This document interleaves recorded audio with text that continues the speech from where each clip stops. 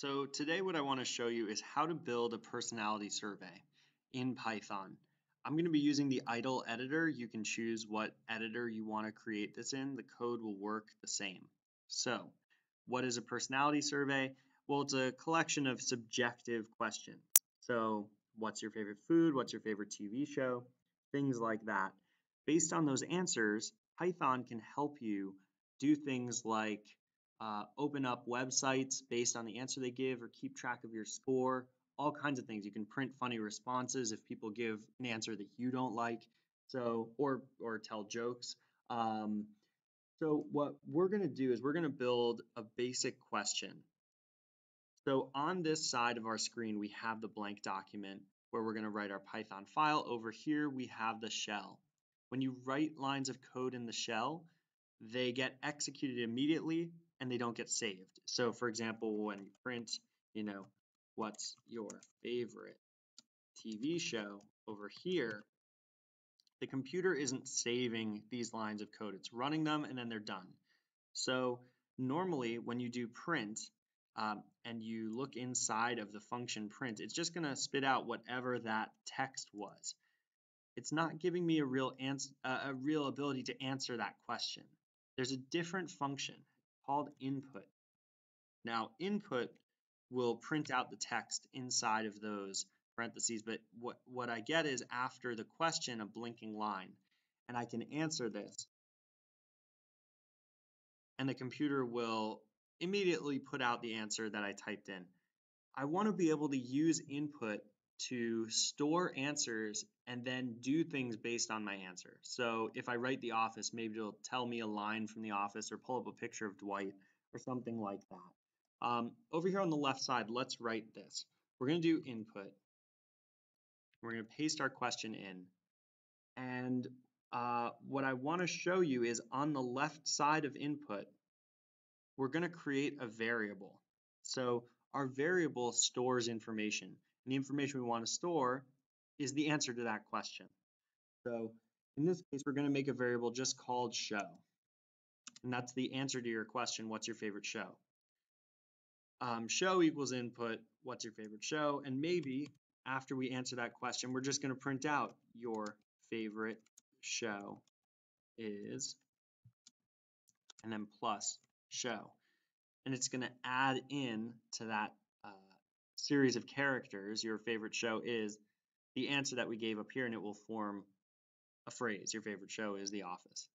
When we run this, we're going to have to save it. So we're going to run our module. We do run and run module, and we save it for the first time. I'm going to save mine right to the desktop and call it personality with my initials. And over here on the right-hand side, notice how this code is running. It doesn't remember anything from up here. So if I write friends, it will tell me my favorite show is Friends. It has nothing to do with the code that was running before here. Okay, so that's one way we could answer this question. But this is kind of boring, just saying your favorite show is this. So what if we wanted to give a more complex answer? Maybe if my user says their favorite show is The Office, I tell them something in response because that's my favorite show. And if they say a show like Friends, I give them a different answer. What we can do is use conditionals. So let's use them. A conditional always starts with if.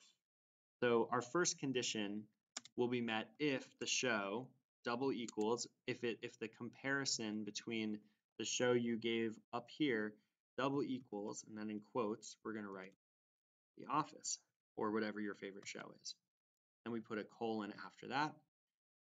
So if our show double equals The Office, colon, and then we can print out something funny like Beats, Bears, Battlestar, Galactica. There's a quote from The Office. Now, if they said their favorite show was something else, we could choose a specific show, right? We could say if show double equals Breaking Bad. We could print that show's a little scary for me. We could add other conditions, right? If show double equals The Flash. Print here, that's a great one.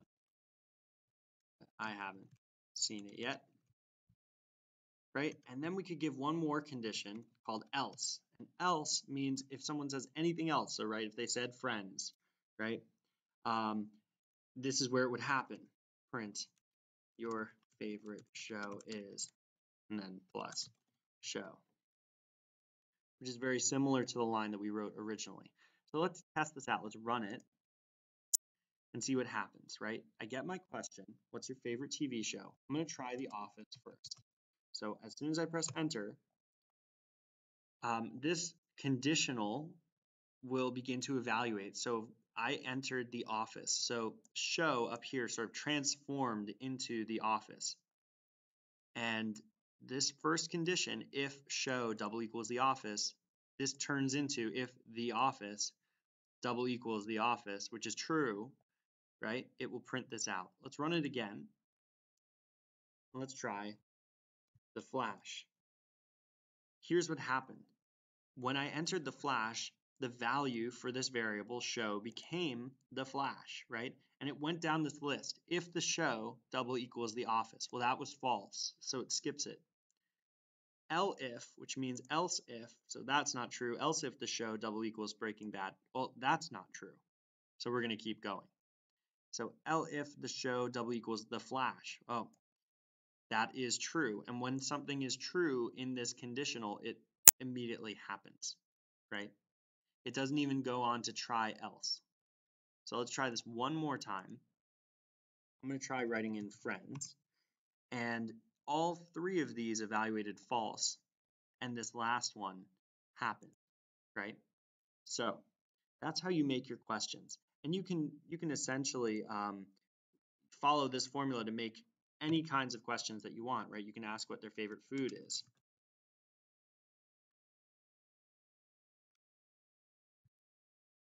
And, you know, if the food double equals pasta, you can print out that answer. And if it was sushi, you could do a different one.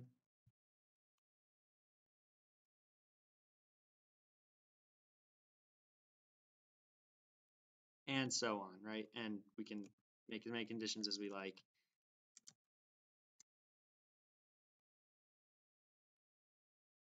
Right? That exact same format for question 1 just works for question 2. Let's add in some stuff to make this a little more interesting. So if I answer The Office, I want to pull up a picture of The Office for the user, or I could even pull up a YouTube video of funny moments from the show. So in here, I'm going to go to the top of my program and make some space at the top. And I'm going to start off my file with these 4 pieces. The first piece is import. Second piece is web browser. It's all one word. Third piece is as, and the last one is WB. Let me explain what just happened here. We're going to bring in a special function for our program. What we're doing is we're importing a module. So modules live outside of this program. They have their own sets of functions. They can do things that are totally different from just the basic features of Python. So we're importing a module called web browser. Notice how there's a space here, but there isn't a space between web and browser, and there are 2 B's. One of the biggest mistakes I see is just the spelling of web browser. So just check that one out. Import web browser, and then we're giving it a nickname. So import web browser as WB. So what we're going to do here is instead of typing out web browser every time we need to use it, we are giving it a nickname WB. So when we use it down here, instead of typing out webbrowser.open, I can do WB.open, open and close parentheses, and I'll do 2 quotes in here. And inside of those quotes, you can paste the link to whatever you want to open. So for example, I'll do the office, right? I'll go to images, I'll find one that I like, and let's do this. We're going to open this image in a new tab, and I'm going to copy this URL up here, and go back to our program. And notice how I have wb.open. I've got two sets of quotes here. I'm going to paste it in between those quotes. This happens a lot. The links are a lot longer than the width of this window. You can stretch this out if you want to see the whole thing. Sometimes, honestly, you can't see all the way to the end. But what we're going to do is we're going to read this over quickly. The top of our program is going to import this feature, web browser. We're going to show, I'm going to close this up just so you see how this works. We're going to import web browser as WB, so we have those powers. We're going to save a variable called show. We're going to ask our first personality question, like what's your favorite TV show? And if they answer The Office, we're going to print a special message over here. And then we're going to open up that picture of Dwight. Okay, so let's run it and see what happens. So I get my question, what's your favorite TV show? I'm going to type in The Office. And boom, picture shows right up. Here is our, here's the quote that was printed, and we've moved right on to our next question. So I'll answer sushi, right? And you can imagine just adding more questions here. Make this fun, make it interesting, add in your own personality to this survey, and then share it with somebody. The best part is when you share it with another person and have them take it. All right, have fun.